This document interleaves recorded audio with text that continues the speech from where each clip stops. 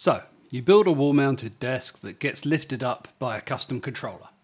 You then add controls onto the controller box to raise and lower it. And you add in some IoT commands because you want remote control and because you can. You then realise that IoT can take an age to send a signal and that you're too lazy to reach down to the controls that you actually put on the control box. So, what do?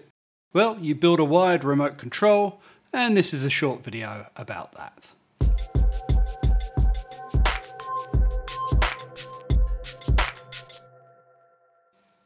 If you haven't seen the details of my custom lifting system, I will add a link here and in the description to that video so you can catch it afterwards. So, I want to start by saying that if you're going to have expensive equipment that raises and lowers against a wall, add in some limit switches. When that IoT doesn't respond, you're going to be scrambling from the wall switch pretty quickly. Anyway, I learnt my lesson, and I had planned to build a remote control with some trim buttons just as an added bonus anyway. I should note I have on the cards to build a new lift system with limit switches in place, but that is quite a way down the line, hence this stopgap for the time being.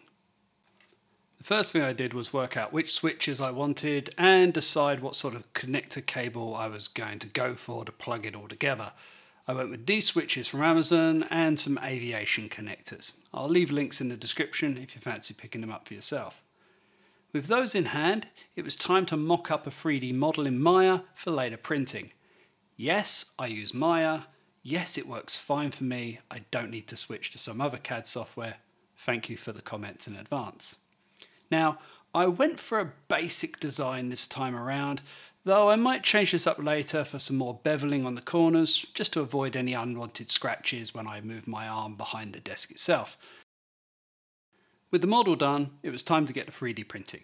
But I'm not going to bore you with a montage of it printing, I'm just going to skip straight through to it being completed, because I also forgot to turn on the camera on the 3D printer. Now, here you can see me giving it a test run, without the actual actuators hooked up. You can see the various lights lighting up to say whether it was going up, whether it was going down, or whether it was going up on the left or the right with the trim buttons. Now obviously I do this without it being connected to the actuators first, because if you were to do something wrong per se, you're going to be throwing your monitors up without being able to stop them very quickly. Now with the testing out the way, I just needed to mount it to my minimal desk. Luckily that desk is made of metal, so I could just drill a couple of holes and then thread them using my die set. A couple of M4 bolts, and we have the actual controller mounted. All I need to do is perform some cable management cleanup, which I'll get to with the other cable management tasks I have in a couple of weeks. My laziness is now one step further along to that future office I've always dreamed of. Now, I know I haven't done one of these build logs in a while. I've been too busy making client concepts come to life and getting my own ideas written up and submitting patents and all the other stuff I have to get done. I promise to do more of these over the coming weeks. In fact, I still have to do that pixel display. I still have to get it finished off and get it mounted on the wall. So subscribe if you haven't yet, and if you're interested in seeing those videos when they come in. So that's it. If you like this video, you know what to do, and if you really fancy supporting the channel, the Ko-fi page is in the description. And as always, thanks for watching.